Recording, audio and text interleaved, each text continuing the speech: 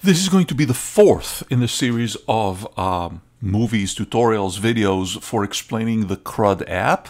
In the first three, we covered the index and the delete, and in this one, we're going to cover the add. So, first of all, let's see the process. When I'm on the catalog and I click add item, I can see that it's simply going to take me to, without any PHP or anything, a simple link to a file called ads.php, which in essence is a form. It's nothing but a form. So let's see how that form works. When I submit the form, by the way, it processes itself and goes back to the index. So let's look at it. Here is ads.php. Like most files, it starts with a block of PHP that stretches all the way to line 27. And like most of the files, we're going to skip it for now. Why? Because it's not the first thing that happens. The first thing in the PHP is it's asking, oh, is it my turn to work? How does it ask that? By asking, was the form submitted? But at first, the form is not submitted. So let's look at the form before it's submitted. Let's look at the form just as a form. In the HTML, what do we have in the head? We have, of course, the viewport line, and we have a link to the regular style sheet of the whole application. We also have a link to jQuery, and that's just so we can use the jQuery validate. We have the jQuery validation plugin right here. And it's based on jQuery, so that's why we have to link to a hosted version of jQuery. That plugin also has its own form styling. Remember, this is where it decides whether, boxes are going to be red and warnings are going to be red and, valid boxes are going to be green and so on. Something like this. And if I try to submit, all these styles and colors come from the form basic styling if I want to change them.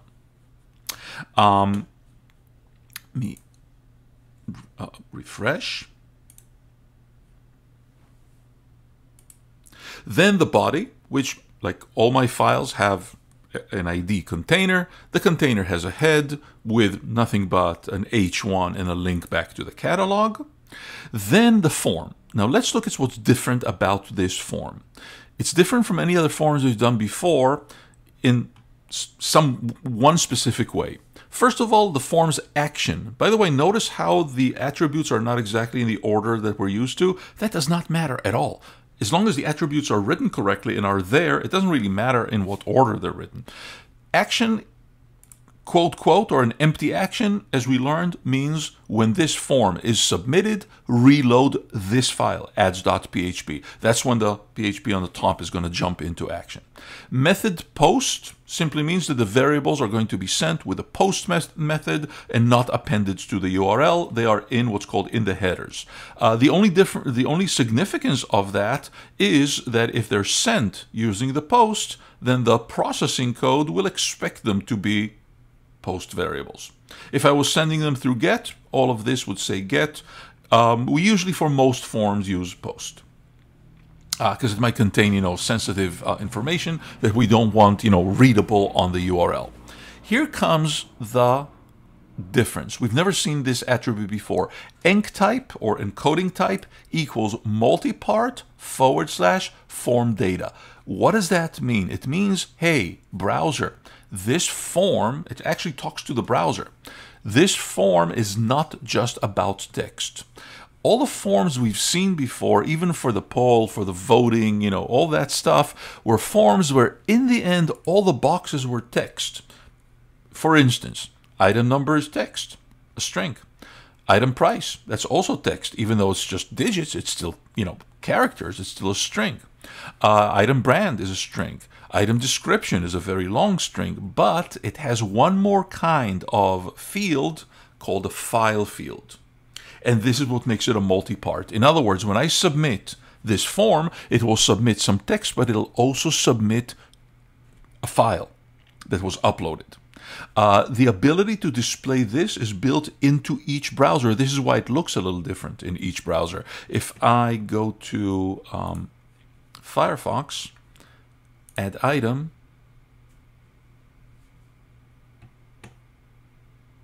come on, GoDaddy seems to be a little slow today. Here it is. See how it's a little different looking than the one on Chrome. Instead of choose file, it says browse. Are there ways to restyle that? Yeah, but they're not really worth it. Because in the end, they all make sense. And all the user has to do is click, it pops up a browser and so on. What I'm trying to say is that when we get to that, the look of it and the fact that it pops up a browsing window, all of that is done by the browser. Like whether it's Chrome or Firefox or a browser on your mobile phone and so on. Once it's submitted, then it's the job of the server to process it. So let's look at the boxes because they're really some basic ones. Everything is arranged in a table. If I change the border to 1, you will see that it's, why I arranged it into a table, because it's just a way of arranging things side by side in a very easy way in rows and columns. And I'm just hiding it by giving it a border of 0. It's uploading. Let's keep going over the code while I'm doing that. Then there's going to be the first row where both columns are like joined together, merged, and it's going to have the words add item, styled as an H2, which is this add item right here. That's the first thing. And it's not functional. It's just, an H2. After that, there's going to be another table row with 2 TDs. TDs are cells. One cell aligned to the right is going to have the words item name. And then the next cell, which is, just to right next to it, is going to be a regular input text. Its name is item name, item underscore name. Notice that this matches the name of the field in the database. Its ID is also item name, and the ID in this case is for the jQuery validation, because I'm telling jQuery validation this field is required, so it knows, oh, item name, user didn't fill out anything, pop up the warning, required.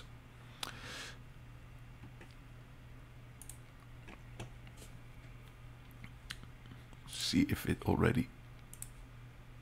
Yep, here's what the table looks like, just so you see why I arranged it in a table. It's a table that takes 100% of its parent, and then it's got, this is row number 1, this is TR number 2, which has TD, TD, TD, TD. This is aligned right, just so it appears, nice and aligned to the box. So by default, everything's aligned left, so if I don't say anything, all these are aligned left. All these are aligned right, just so they look nice. If I have time, I'll leave it like this, and at the end I'll change the border back to 0. And the width of the table is 100% of its parent, so when the container gets smaller, it gets smaller with it. Back to this. After the field with the item name, which is required, basically all the fields there are required. There's another table row, which is, again, has 2 cells. One that has the words item price and the $sign. And here it is, item price and a $sign.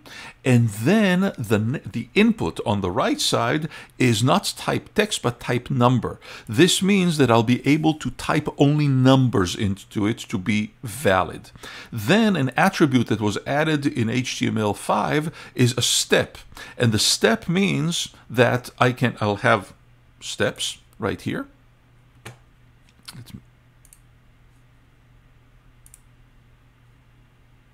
I'll have steps right here. They show up when it's, in focus. And every time I click the step up, it'll go up by, by 1 cent. Now, I can change that, but I think it makes sense for it to go up by 1 cent because in our database, we made this field double 7,2, which means it's going to be 7 digits, out of them 2 decimals. Here are my 2 decimals. So it matches, dollars and cents. We can have, 2 decimals for the cents. The name, which is the variable name that's going to be sent out of it, is item price, and also its ID is item price, and it matches what we'll have already on the database. And of course, it's required. Then item brand is a text, required. And again, named like the one on the database.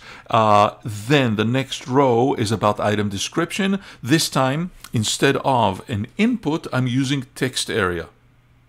Now, why text area? Because text area allows me to have rows and columns, which means it's going to have 8 lines, each line 21 characters. So it's going to look something like this. This is what a text area looks like.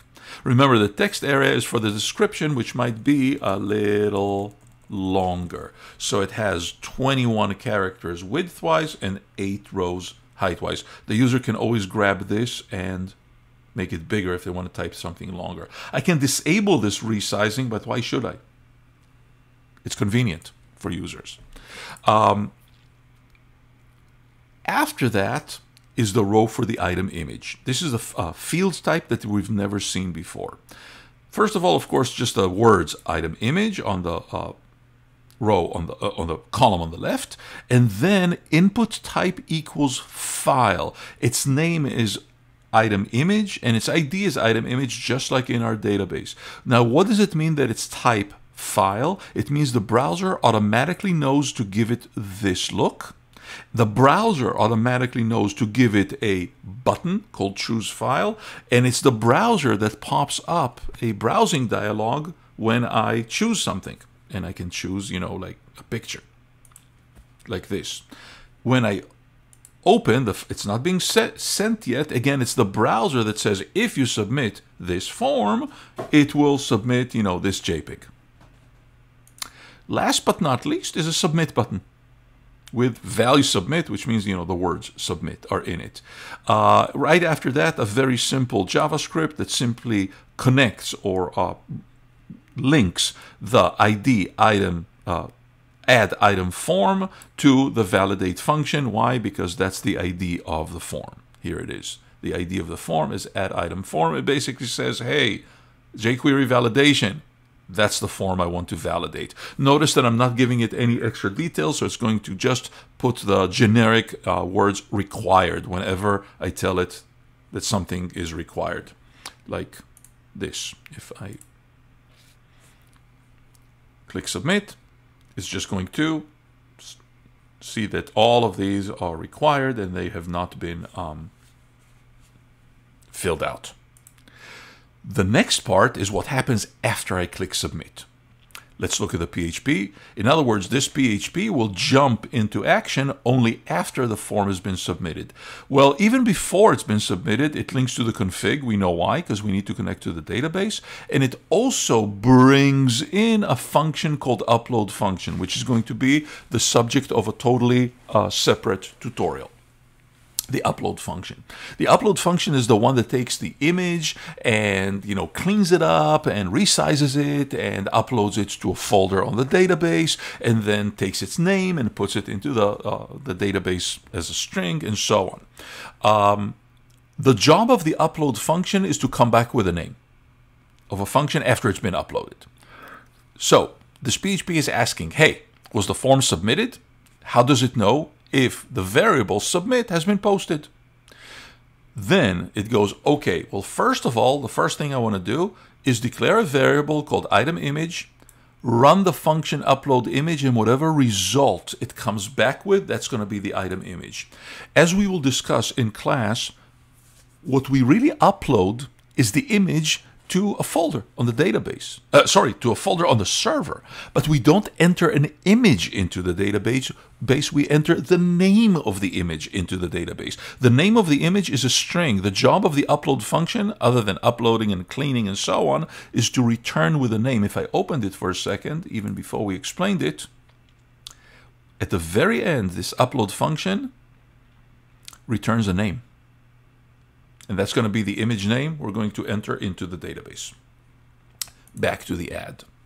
Then it simply collects all the other inputs. It goes, okay, so what did the user post as item name? What did they post as price? What did they post as brand? What did they post as the nice long description? Then an insert SQL that we compose. We compose, okay, we're going to insert into the table. Here's our famous array of fields and the word keyword values, followed by the array of values. And as always, there's got to be perfect symmetry between the two arrays. I'm going to insert into item name, item price, item brand, item description, and item image. And again, remember, what we're inserting is the name of the image. which is going to be uploaded to a separate folder on the server, a folder called item images. And here are all the variables that the user submitted. Notice that there is no item ID because that's going to be generated automatically with auto increment. And after it's composed, we're going to send the query, and after query is successful, we're going to go back to index. So the way it's going to work is item name, let's say BBB. Item price. Notice that if I try to be smart and type RR, it doesn't let me because it's defined as a number. Now on some browsers, it'll let me type letters, but when I try to submit, it'll tell me that it's not really, the right type. So that depends on the browser. But in any case, the validation is going to prevent me from putting anything other than numbers. Now, the beauty of this is that even if I type 55, when I submit it, because in the database, this field was defined as 7,2, in other words, up to 7 digits, but will always have 2 decimals, it'll actually be inserted as 55.00. by default. I don't have to type the 0.00 by myself. Item brand, let's also say that it's, JJJ, some blah, blah, blah description. Remember, text is unlimited, so I can keep on going. I can even hit return and so on.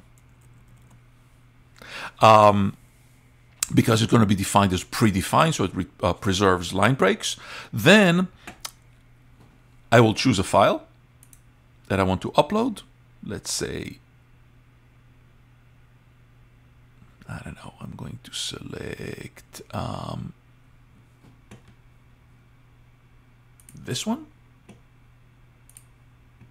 And when I submit, it's going to process itself and send me back to index. Notice that it takes a little more time because if the file is bigger, it takes you time to upload. And here it is. And it created a new item. Its ID was automatically generated. Here's its name. Here's its price. Each one of them has a modify and a delete. And modify already knows that it's, look at this corner, that it's going to modify. If I click, it's going to modify ID 11. If I delete, it's going to delete, it wants to delete item number 11. In the next tutorial, we are going to go over the modify function. Now, a quick glance into it. What's different about the modify function? The difference between add and modify, in other words, between, create and update, is the fact that when I click modify, it looks like a very similar form when it comes up. It's exactly the same form as add, only the difference is that it queries the existing item and pre-populates the existing items there, or the existing values there. So if I don't change it, I'm resubmitting them and they're not changed. The whole idea is that it's like an add form, but with all the values it already has, so I'm free to change a word here, there, and so on, or change the image. It even gives me an option to change the image. If I don't change the image stays the way it is. But that's going to be on the next tutorial.